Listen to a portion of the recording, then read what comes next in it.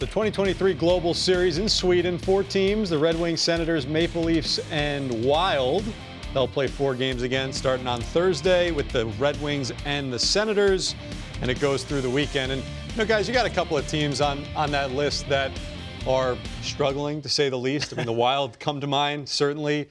We hear all the time about, hey, sometimes it's good for a struggling team to get on the road. Is there something a little bit different, though, about maybe getting far away on the road, an experience like that to, you know, share some team bonding and maybe get your mind right a little bit? Yeah, I think you're not going to be on Instagram or any X or anything like that, but it's okay to go out and have a few pints. I think for Minnesota it's good. They got a lot of players from Sweden on their team, and to be able to see where they grew up for some of these kids being close to home and being out with their friends. But I think Minnesota is going over there, and they probably do need a night out, get a little group bonding going, and you know, want to compete for each other. You know, coming off that last game and playing against Dallas, giving up 7 special team goals, so it's probably a great opportunity. And that's impressive to do that. Yeah, it's hard to do.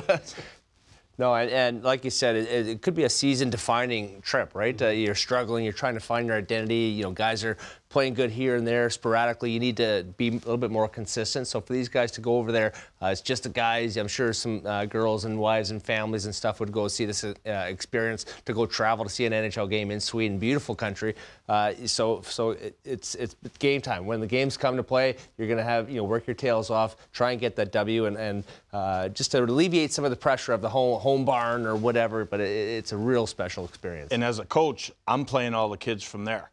I'm bumping them up 5 minutes each. Yep. Because they're going to be playing in front of their grandparents, their cousins, you know, just all family members. So bump up the ice time for the hometown boys. Yeah, now, Scott, you said it maybe alleviates some of the pressure.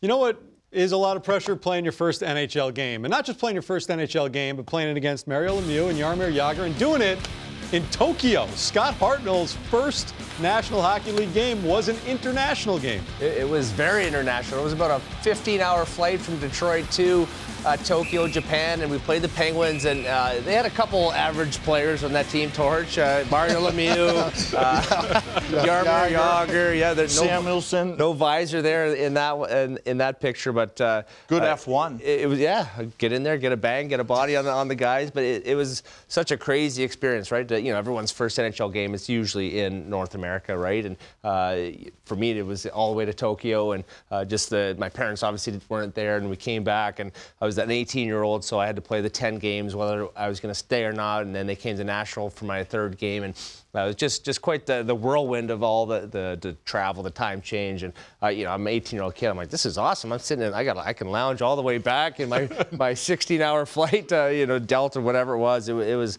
a pretty special experience, and it just seems like a long time ago, and it's amazing how time flies. And you had a big first shift in that game. I did, yep. It was me, Greg Clausen, and Ville Peltonen, and Pittsburgh had the home change, and so we get out there, they throw on the big boys, Lemieux, Jagr, and Hrdina, and I look back at the bench, and Barry Trotz is sitting there, he's like, change it up, Hartsey, change it up. Oh, you're not lassoing? Oh, no, and dead serious, Greg Clausen goes to me, he's like, hey, Hartz, around the world, I'm going to win the draw back. You're going to come around. I'm going to go back door. You're going to hit me there. And I was like, I think he means change. Look who's out here, you know. So the face-off drops, and I didn't even look where it went. I just pinned it right to the bench. So it was about 4 or 5 seconds of shift, and we get off, and we're just fist pumping like, we've made the NHL, man. This is awesome.